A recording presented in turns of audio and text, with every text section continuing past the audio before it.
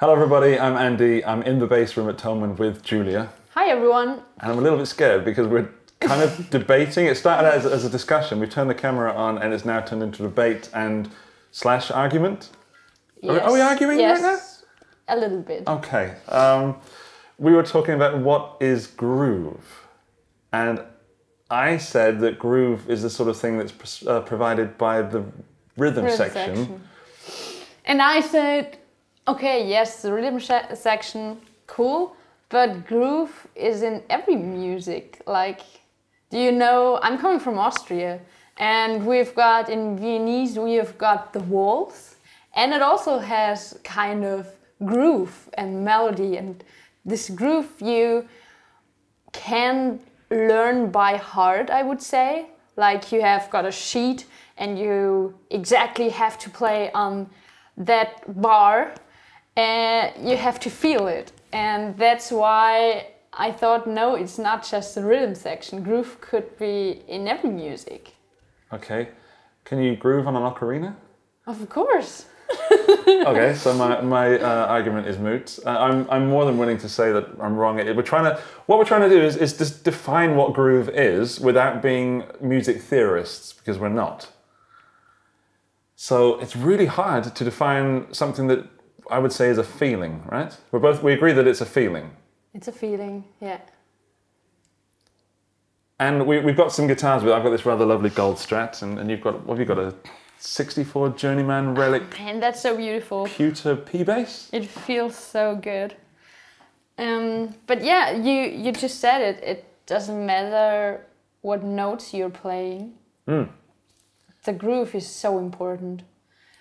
I think when you're improvising, the groove for a bass player, for me especially, is everything. Because when I lose the groove, I'm like, oh my god, then I'm lost. So can you play the wrong notes and still be groovy?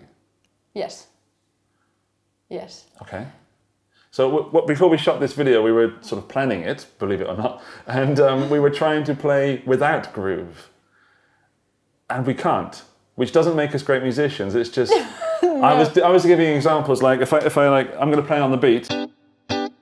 Yes, and I told him that's still groove.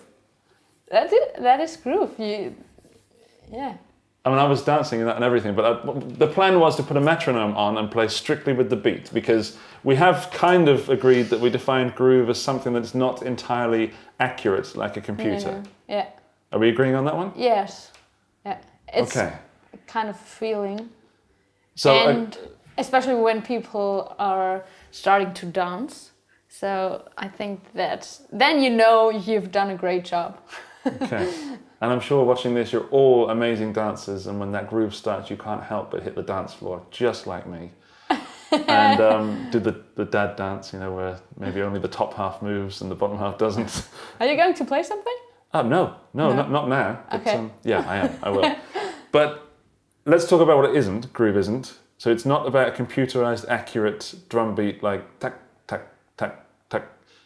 So if you're making music with computers and you quantize everything, can it still be groovy? Yes, because you can program those exact moments, but you have to really go into subdivisions and really get in on the grid and really program that. But standard quantizing won't be groovy? Or is less groovy? Help me out. But do we have to fix that? No. What I'm trying to say, I guess, is that if you're making music with computers, and I make drum tracks I'm not a drummer, I don't own a drummer, you know, I don't keep one at home as a pet, so I have to run on a computer, and often quantize my drum tracks that I program, but then they lose their humanity. So there's software that sometimes have a humanize button. It's too exact. Too exact, yeah. Okay. Too robotic. So if you press the humanize button on whatever software I'm using, yeah. It makes it slightly wrong, I guess is the right word. Okay. But by being wrong, it's groovy. So, do you want to groove? I want to groove. You want to show some groove? Yeah. Okay, let's lay down some groove. And if you're watching this maybe on the toilet or in the train or wherever you are watching this, wherever you do your YouTube viewing, try not to dance to this. Okay, we're going to set a challenge. There we are. Try not to groove. You start. Oh, thanks.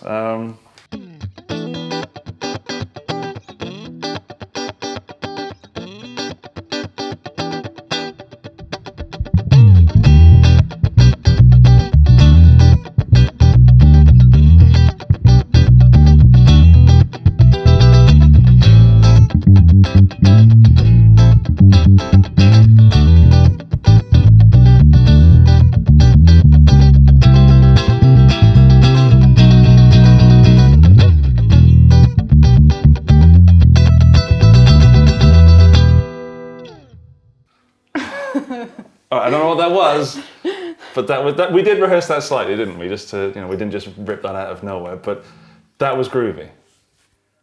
Was that groovy? Comment down below, was that groovy? Help us out Sometimes. Here. We've made a video about what is groove and we don't know what groove is, but that had groove. So, Julia, how do you define what groove is? We need Adam Neely here, I think. Oh yes, we need Adam Neely, please help us. Please come and define what groove is in a way that humans can understand. For me, it's a feeling. Groove is a feeling. Okay. And you can't really teach that well. So it's really